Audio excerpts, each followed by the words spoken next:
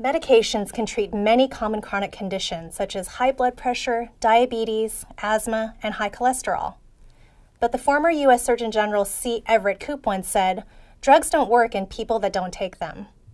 Studies have found up to 20% of patients that are prescribed a new medicine never go to pick it up. My clinical practice and my research focus on finding best practices for measuring and supporting medication adherence.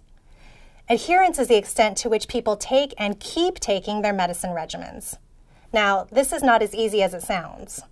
Having side effects, lack of knowledge about the disease or medicines, disbelief about medicine effectiveness, difficulty accessing medicines, and stigma, all of these factors and other factors can get in the way of one taking their medicines successfully.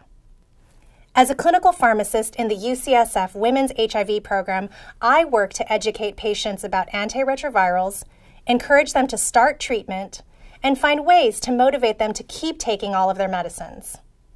Through my research, I hope to create practical and evidence-based interventions or programs that address the problems that stand in the way of people taking their medicines successfully and improving their health.